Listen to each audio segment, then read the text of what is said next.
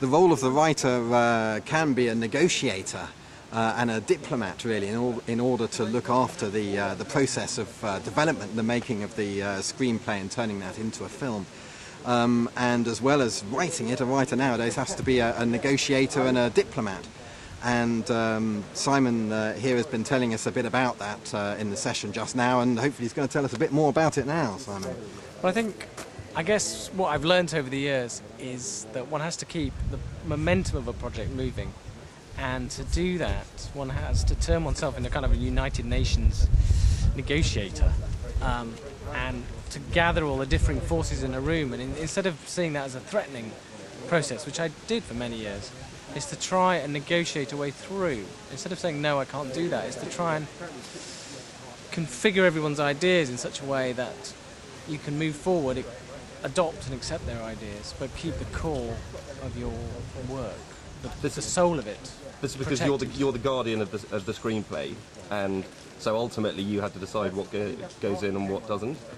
It's not quite as simple as that, because actually, if you want a film made, the people with the money are the end point of deciding what goes in and what doesn't go in. You can influence them. I think it's the writer's job to influence their opinions about what should end up in that film. And that's a very subtle art, I think. And one, as a screenwriter, one needs to be versed in that particular art as much as one does in the techniques of writing. Yes, it's a very curious question here about the language that you use as to what a screenwriter is in terms of the screenplay. We were talking about this earlier. A writer is at one level trying to protect their screenplay, but protecting sounds as though somebody else is going to tear it away from you or damage it. You, Tom, just now used the word guardian, which is also a form of loaded word, but there's nurturing, there's protection. It's very difficult to find quite the right word for what a writer has to do to look after the project, but in a collaborative way. Yeah, I think one has to absorb a lot of opinions, and those opinions are incredibly valid. If someone walks into the room with $5 million, they have an absolute right to have a say over your script, and it's become our script then, and one has to accept that if you want that money. But at the same time, you have to nurture the project that you've had for years, probably, and take on board those new ideas and somehow sort of squeeze, manipulate, extrude other people's ideas into the body of your work in a way that doesn't ruin it.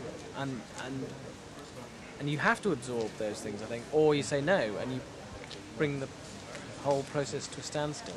And that, I've learned over the years, is the worst place to be in the no, I can't do that place, because all the momentum is lost, the inertia builds up, all the walls go up at that point, and that's the sign of a project about to collapse.